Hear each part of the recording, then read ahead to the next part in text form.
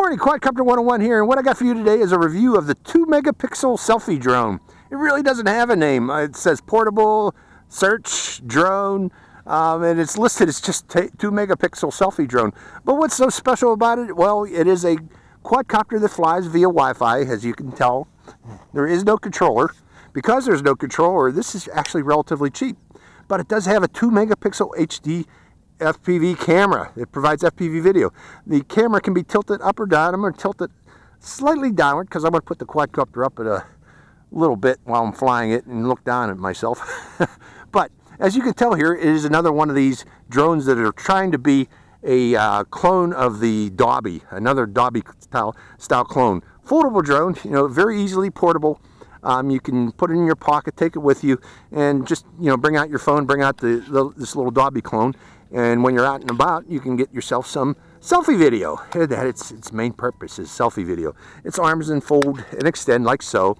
It has a 500 milliampere hour battery, unusually shaped 500 milliampere hour battery, I must say, with a white low-C connector. Now, it's on off switches on top here. Again, it's 2-megapixel HD video. It has lights in the front and the back, and it uses an app which is called, I believe it's called JYD app. Hold on, folks. Let me turn this on. FYD FPV app. Okay, available on Google Play and iTunes. But there's something special about this app. Before I connect it, I'm going to open up the app because I just want to show you something real special about this. Is that, okay, this is Mobazin. This is the app. First, you want to make sure fixed height mode is on in the upper left corner. Make sure you switch to English to the left. If it's switched to the right, it's in Chinese. Okay, so switch that to the left to make sure that you are in English mode. And under settings, okay, there's nothing special in settings. I remember what I want to show you. Go in here, and the main portion, hit play, and in the upper right corner, click that rectangle, bunch of rectangles, and make sure it says VGA. You want to be in VGA, or have this in VGA. I don't know why that closed. Hold on.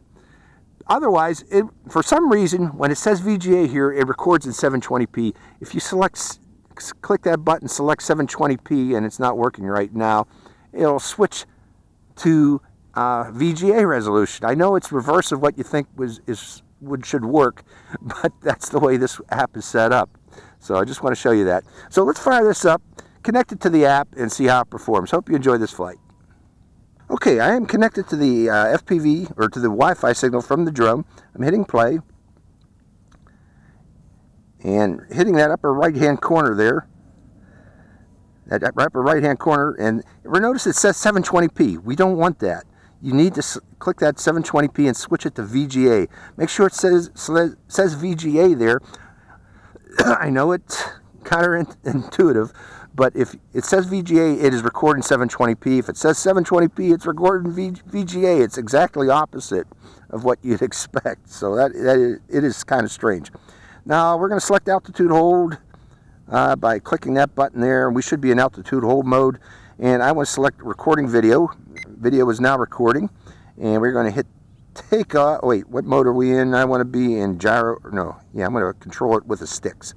I don't want to, but I do want to be in headless mode, which is not that button, but that button there. Okay, we are in headless mode, and it does have an annoying beep when it's in headless mode. But let's do the takeoff. In the lower left corner button is takeoff, and pushing forward and going up a bit higher, and turning it toward me. And I am showing up. Now I'm recording in headless mode. Headless mode is the easiest way to fly these selfie drones. You can use the stick, but if you leave it in headless mode, it makes it relatively easy to fly these things. And you can do follow me, like I'm doing right now, and use it as a selfie drone. That is their main purpose, to be flown as selfie drones. Let's bring it in a little closer and lower, so you can see it. There it is up there, flying overhead. Relatively easy to fly when in headless mode. Let's take a picture too. Going out a little bit there and pressing the picture button. One more. Coming closer, or bringing it closer. Getting in the picture. And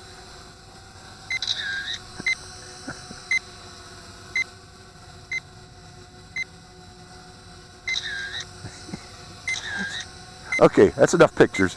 Okay, I'm going to send it out a bit, and let's see how well it works as a follow me drone. Actually, I haven't gotten a video of the area yet. Let's send it up higher. Get a video of the area. And then rotating. There's the area. And keeping in mind that I pointed its camera downward, so that's not going to work very well. Let's land it, and I'll point its camera upward, bringing it down lower.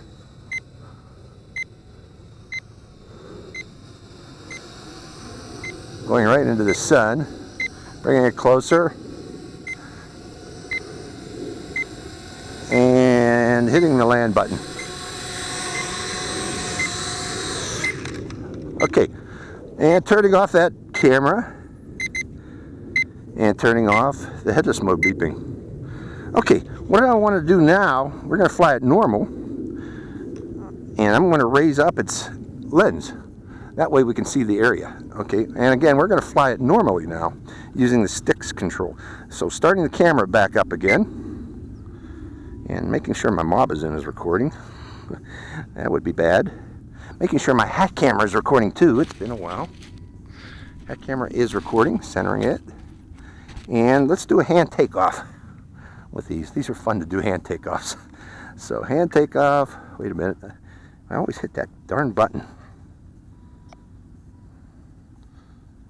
That messes everything up. Okay.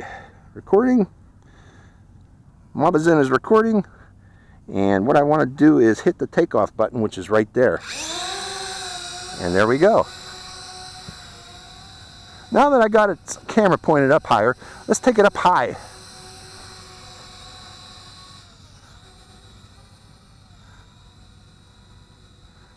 Trying to go up higher. Raising it up. Doesn't want to go any higher for some reason. Let's go up higher.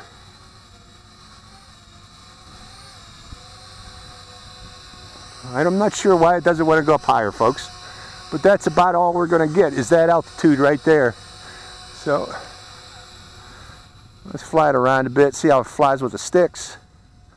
Pushing forward. Bringing it toward me. So it has some kind of altitude block. You can't go much higher than that. It doesn't let you climb. So I think that's a safety measure. So let's land it now, since we can't go up high. Pressing the land button.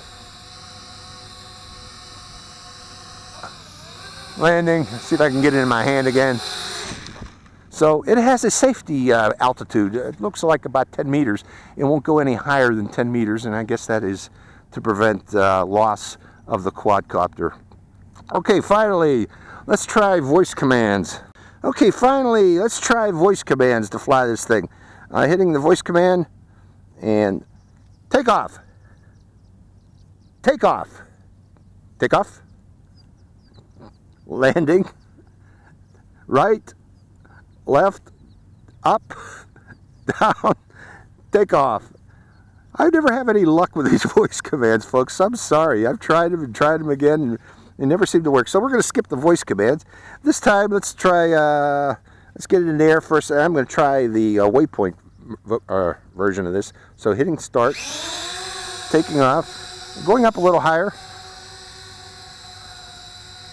and selecting the waypoint mode, the draw mode. Drawing forward. Oops, I think that's it, folks.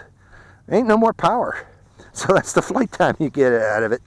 So, all in all, you know, it's a reasonable selfie quadcopter, inexpensive. It can record in 720p. It seems to have an altitude limit to prevent it from flying any higher than 10 meters. Flight time was relatively short, though. I'll give you that, even though it has a 500 milliampere hour battery. The voice control did not seem to work, but that's just a gimmick feature anyways.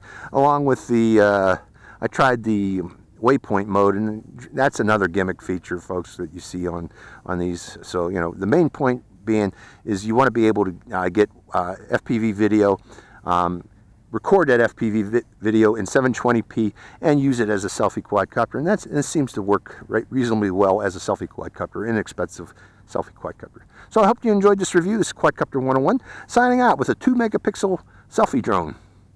Of the simulator program available with this app.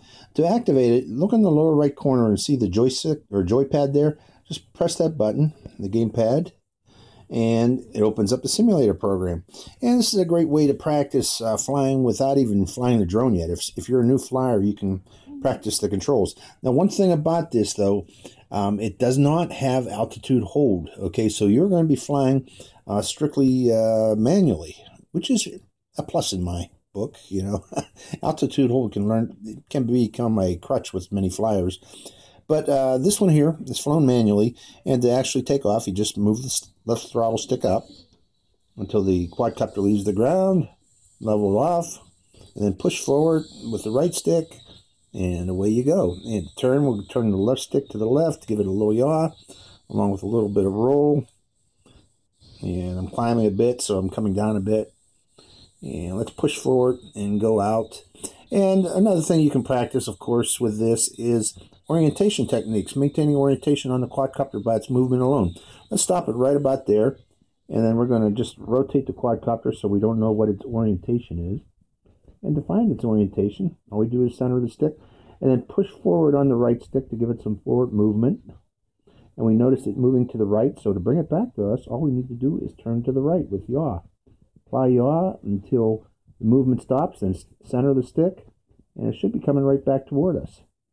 And we see that it does. It's moving a little bit to the left, so turn it a little bit to the left, and I'll correct it and bring it right back toward us. So that's an important technique to practice with this for new flyers, how to maintain orientation on a quadcopter just by its movement. Let's go off in the distance again, rotate again, so we don't know which way it's front or back. And rotating, and this time we'll center the stick, pushing forward on the right stick, and we notice the quadcopter is moving to the left, so all we got to do to bring it back toward us is turn to the left until the movement stops, and then stop the turning, and it comes right back toward us. So that's another thing that you can practice with this. Again, neat little simulator program included with the app. And this app is free, so you can download it right now and start practicing right now. Okay? Quadcopter 101, signing out.